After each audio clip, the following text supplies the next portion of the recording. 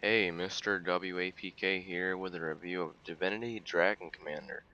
This game is an action RPG strategy game. You'll be fighting large amounts of enemies in real-time battles and even making hard decisions in the throne room as well as the battlefield. The game doesn't have fog of war. There is a huge tech tree and it's hard to figure out at first. The graphics in this game really aren't that good. They aren't horrible, but they aren't amazing. You will fight a turn-based war. You make decisions on the map, like where to go and what to build. Your home is a flying ship called the Raven. In the Raven, you will find your generals and your crew sometimes arguing, and you'll have to step in and sort things out. You also find your cabinet made up of 6 beings, one from each of the 6 races in the game. They never agree on anything, but the happier you make them, the more support you will get from their nations. You can't side with everyone though. Sometimes you have to help one race, but not the other.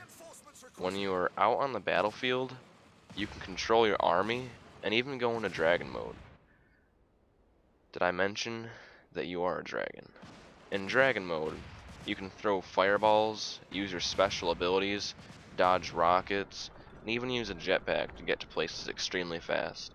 The controls in the game aren't the best, mostly in dragon mode, but I'll get to that in a second. On your ship, you can go to the bar, the throne room, and a few other places by clicking on their respected icons.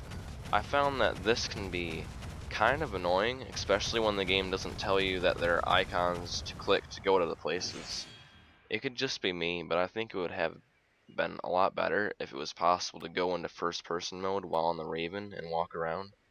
But back to the battlefield. While in dragon mode, it's pretty impossible to control your army, and that makes it a pain.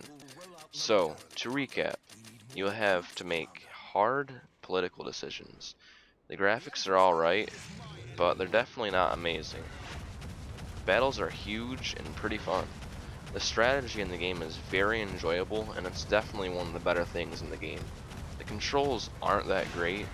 You can play single player, campaign, skirmishes, or even multiplayer. For gameplay, I give this game a 4 out of 5. I give the graphics a 4 out of 5. I give the game audio a 4 out of 5. I give the lasting appeal and replayability a 3 out of 5. Overall, I give this game a 4 out of 5. This is not an average of the other scores, but it's what I give the game for an overall. Thank you for watching. Subscribe to keep updated on all the latest games, my reviews, mods, modded gameplays, walkthroughs, playthroughs, and let's plays. Do you have a suggestion, question, comment, concern? Leave me a comment below. I respond to every comment. Like if you enjoyed, favorite if you really enjoyed, and share this video on your networks like Twitter, Facebook, Google+, Reddit, or anywhere else to support me. All support helps. Thank you again for watching. Thank you for your support. See you next time.